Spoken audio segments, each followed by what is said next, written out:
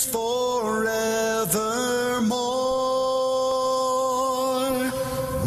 Good morning and welcome to Abundant Living, a casual look into the Word of God with the preaching ministry of Dr. Gary Bradley, minister of the Mayfair Church of Christ, located in Jones Valley in Huntsville.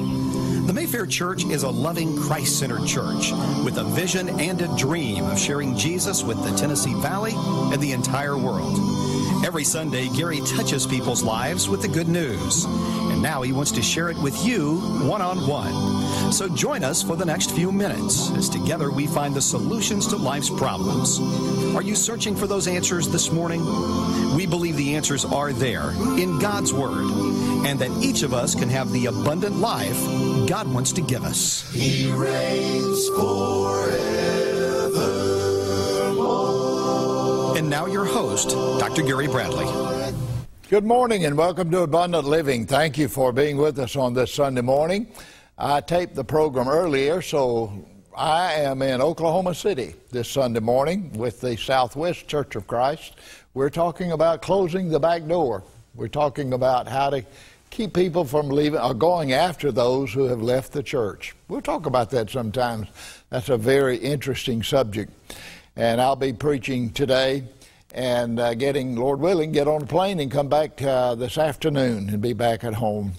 And I want you to pray for these efforts. I enjoy this very much, trying to help churches grow, trying to help churches get back on track. A lot of churches of Christ have declined, or they plateaued, or declining. But there's some that are growing too, just like in other religious groups. But I want to remind you again, and thank you for your response to our request last week. We talked about what happened in North Carolina recently with the flood, Florence. Of course, it was on the news just day and night there for a while, but now it's all over as far as the coverage is concerned. But now we can go in, and Mayfair is taking up special contributions, and we will be sending a team up to the New Bern area, North Carolina, that 4,300 homes were destroyed and damaged, and also in Wilmington, North Carolina. So we'll be working out of those congregations, and we'll also be contributing to the Church of Christ Disaster Response Team.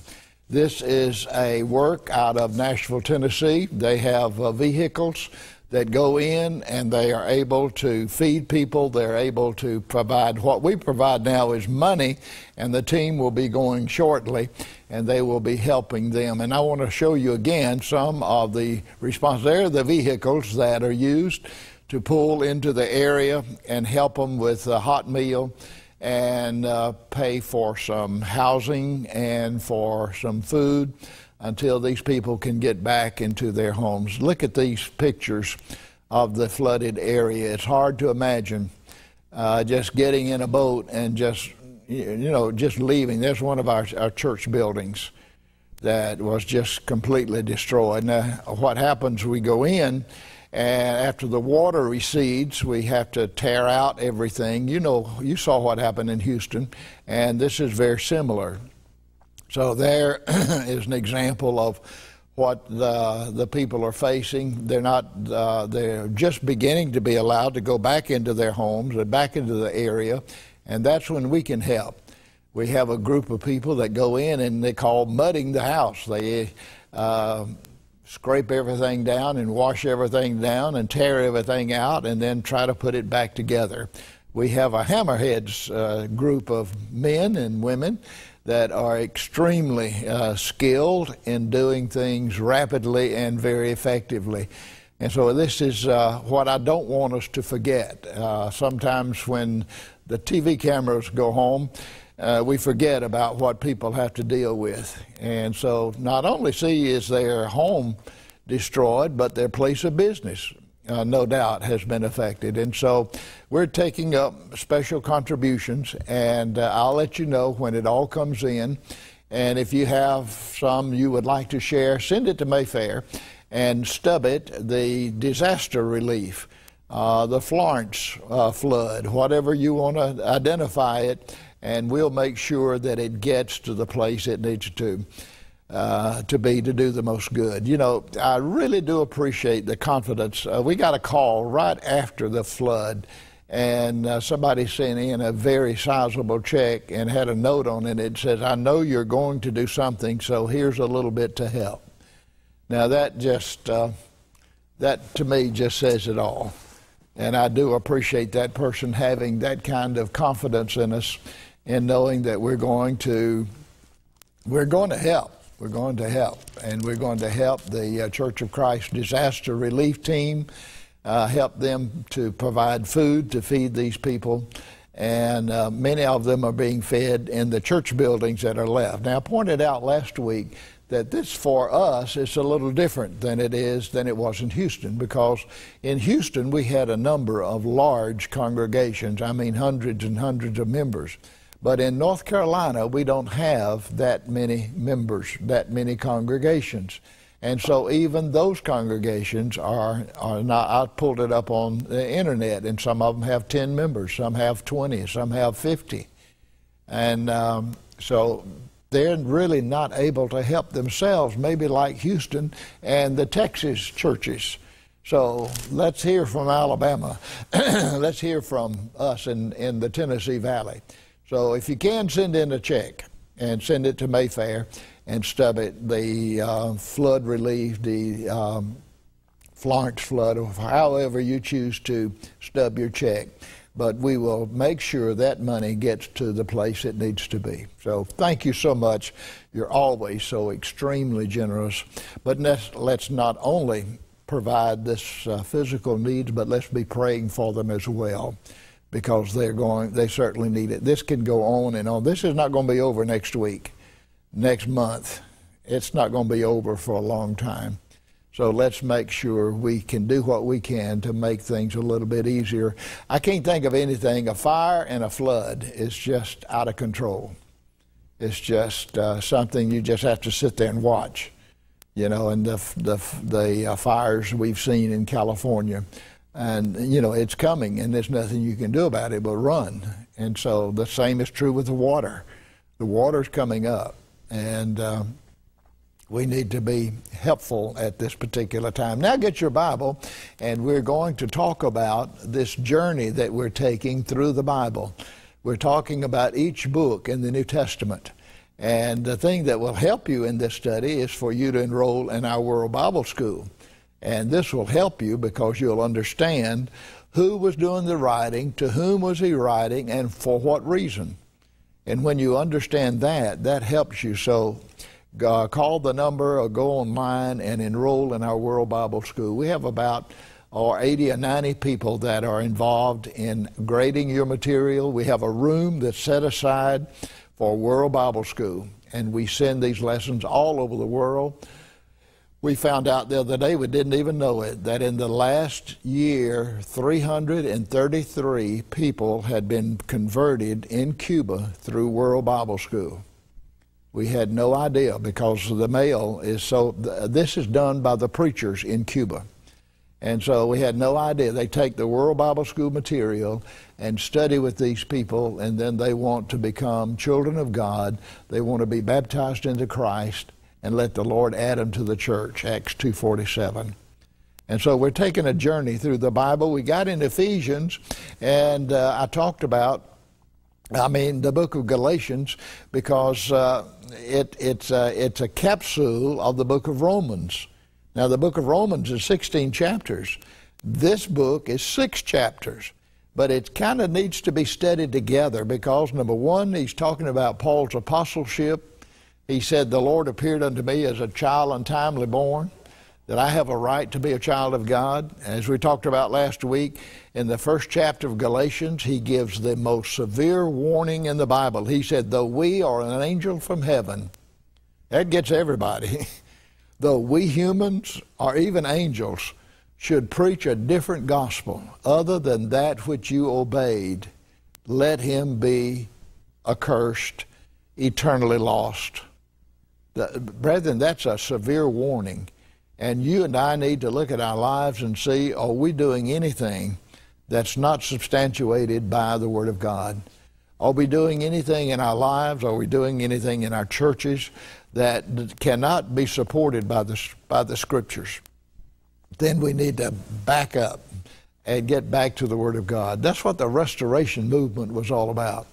It was the fact that these men had studied their Bibles, and they said, in this country primarily, we brought our division with us. We brought our confusion. People don't know what to do because one preacher says one thing, another preacher says something else.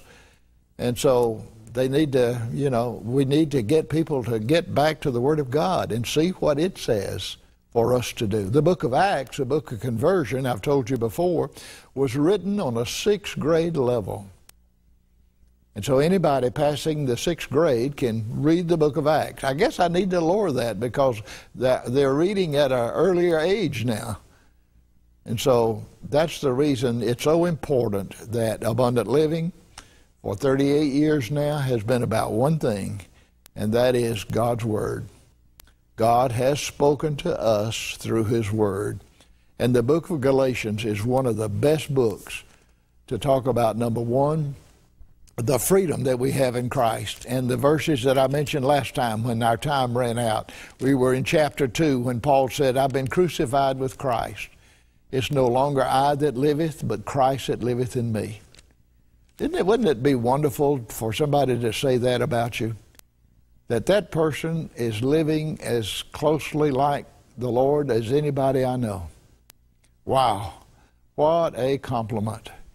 Is it possible to be perfect? Of course not. But what are we intentional about living a life of God? We'll talk about the Christian graces. I'm going to hurry and get to those in just a few moments. There's another part of that verse. For righteousness could be gained, for if righteousness could be gained through the law, then Christ died for nothing. In other words, the law just informed us about thou shalt not kill, thou shalt not steal, thou shalt not covet, thou shalt not commit adultery, thou shalt not have any other gods before me. Like John 1:17, the law came by Moses. That was a law. Don't step across the line. That's the law. But grace and truth through Jesus Christ. And so that's the reason he's saying that the law just made us aware of the right and the wrong, but Christ came and told us why we need to live like that.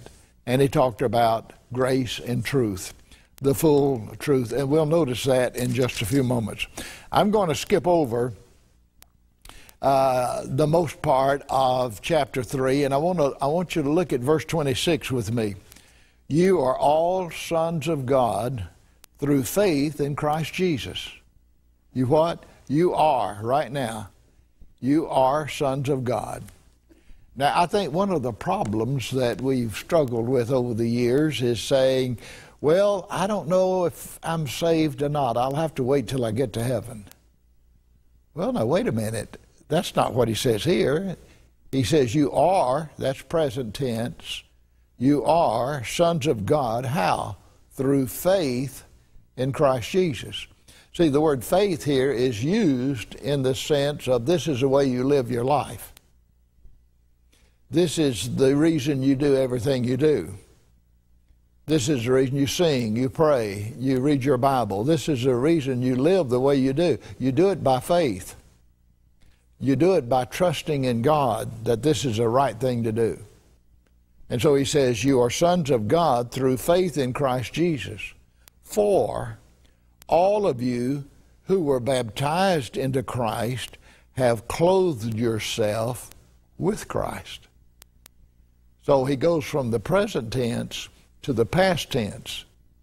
He says, you are children of God by faith in Christ Jesus, for as many of you as were baptized into Christ. I like the NIV here, but he says you have been clothed. One version, the other, the American Standard Version says you have put on Christ, which is the same thing. You put on your coat, you put on your overcoat, you put on your clothing, and you wear this clothing. And he says that's what you do when you become a Christian. When you're baptized into Christ, that puts you in that covenant relationship with God, and you wear Him, you wear Christ. Well, we talked before time went out last time about wearing Him on Sunday only and not wearing Him through the week. I know that the things are different. I know Sunday's a religious holiday. I know normally you don't have to work on Sunday, but Sunday is the Lord's day. And there's things we do on Sunday we don't do at other days. Other days we go about our business of making a living or looking for opportunities, like in the book of Galatians, Galatians 6:10, as ye have opportunity, let us do good unto all men, especially those of the household of faith. That's what we're doing about North Carolina. What are we doing? We're doing good to all men. We're trying to feed people. We're trying to clothe people. Those people got in the boat and left and came back to nothing. And so Galatians, it's interesting that verse, Galatians 6:10, as ye have opportunity, we do now, let us do good unto all men, especially those of the household of faith. He's talking about there the Christians. Make sure you take care of the Christians. And that's part of being in the family of God. And so then this is a wonderful passage to encourage us to realize that we are children of God right now because of what we've done. We're neither Jew nor Greek. We're neither slave nor free, male nor female, for you all are one in Christ Jesus. If you belong to Christ, then you are Abraham's seed and heirs according to the promise. Wow, that is an outstanding passage to tell us who we are, and that's part of our problem. That's the reason it's so easy for us to fall into the clutches of the devil, and that is when we forget who we are. That the Lord has breathed into our nostrils a breath of life, and we have become a living soul, not body, soul. This body is going to decay and go back to the dust from whence it came. And our soul, hopefully, will go back to the Lord who gave it to us. There's one other passage. Let's go to chapter 4, because I have said that in verse 4 of chapter 4, we have one of the most interesting verses in the Bible, because it says, but when the fullness of time had come. In other words, if I could say it in our language, when God's plan was fully revealed. When the fullness of time had come, God sent forth His Son, born of a virgin, born under the law. Now this takes in the whole Bible. This takes in, because this is a fullness of time. You begin with the book of Genesis. You begin with God and Adam and Eve. And then you move through the Old Testament. You have 2,500 years of the patriarchal dispensation. Patriarch means father. And so who was in charge for 2,500 years? Abraham, Isaac, Jacob, Joseph, all of those men that lived before Moses. And so you have fathers who are in charge of the family spiritually. God, who in its sundry times and divers manners spake unto the fathers by the prophets. Hebrews 1. But hath in these last days, that's now, He's spoken unto us through His Son. So you see how it works here? For 2,500 years, the Father was in charge. One day was no more important than the other days. And then in Exodus 19, we have the Ten Commandments. Now God selects Israel. Now then the Sabbath day. Now then the old law. Now you have the priests, the Levites become the preachers, not the daddies anymore, in the sense that the Levites were the preachers of the 12 tribes. And so for 1,500 years you had the dispensation of the Mosaical dispensation, and it lasted until the death of Christ. When Christ died, the book of Colossians tells us that the old law had been nailed to the cross, and Christ comes preaching the kingdom of God. Christ comes in Mark 9:1. There are some of you standing here that shall not taste of death until you see the kingdom come with power. And so now you hear a new gospel. Your sins are washed away. They're not just rolled forward. You worship on the first day of the week, Acts 20 and 7. And on the first day of the week when the disciples came together to break bread. And so we have this, when the fullness of time, when God's plan was unveiled according to plan, it was no surprises. A virgin shall bring forth a son, and thou shalt call his name Emmanuel, Matthew 1:21. And so Christ was born by a virgin. The virgin birth is one of the cardinal doctrines of Christianity. There are a lot of modernists, there are a lot of unbelievers that just cannot comprehend the fact that here is a young Jewish woman that brought forth a son without the assistance of a man, a virgin birth. And so he was born of a virgin. And when the fullness of time had come, born under the law, God sent forth his son. And so that's what he's trying to get the people of Galatia to see, that this is one of the most meaningful verses. Then he goes on to say, I'm born under the law, to redeem those under the law, that we might receive the full rights of sons, because you are sons. God sent the Spirit of his Son into our hearts, and the Spirit who calls out, Abba, Father, or Father, Father. Since you are no longer a slave, but a son, since you are a son, God has made you also an heir. Those are just unbelievable promises, and it's all under the heading of sons of God. He tells us what he said, that you are sons of God by faith in Christ Jesus. Now you're in Christ, and neither Jew nor Greek. In other words, the ground is level at the cross. There's no big me, little you. There's no important person or unimportant. Read the book of James chapter 2, and he talks about being prejudiced. But we're all one in Christ Jesus. That's what thrills me about mission work.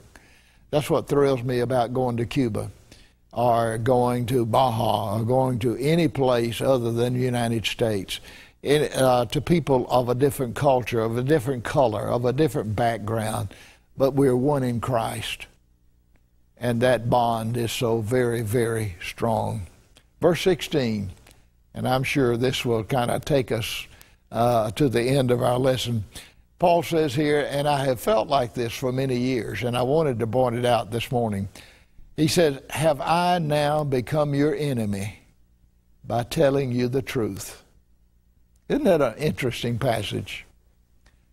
Are you mad at me because I tell you what the Bible says?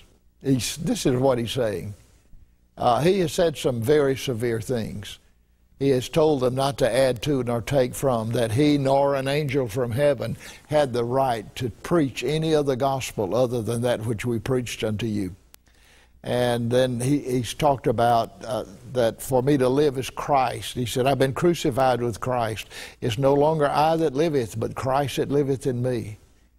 Do you want to know the truth? Some people do and some people don't. It's kind of like, I think it's in the book of John when Jesus asked a crippled fella, do you want to get well? And I don't mean this sarcastically.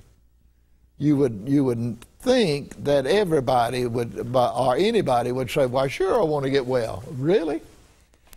If you get well, you've got to work. If you get well, you've got to be responsible. If you get well, you've got to take and do certain things. Do you really want to get well? And so I've asked that question many times over the years, because it would appear that some spiritually now, do you want to get well?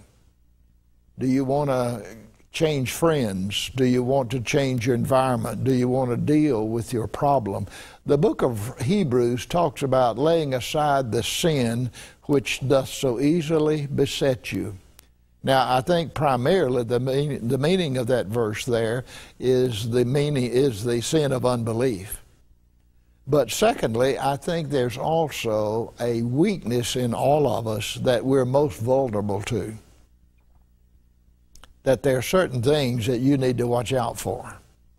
That there are certain things that you will give into more easily than anything else. And that's what he's talking about here. That's the reason Paul, in Galatians, we talked about it last week, Paul went to Peter and he said, you were dead wrong. You are being a segregationist. You are fraternizing with one until the Jew or the Gentiles until the Jews come to town, and then you don't know the Gentiles. He said, you're wrong, and I withstood you to your face. Now then, we've said kind of, not jokingly, but, you know, I'm just the mailman. I didn't write the letters. Don't get mad at the mailman. And I'm just trying to live up to my mail, and I hope you're trying to live up to your mail as well. And so the book of Galatians is about Paul's apostleship, about not adding to or taking from the Word of God.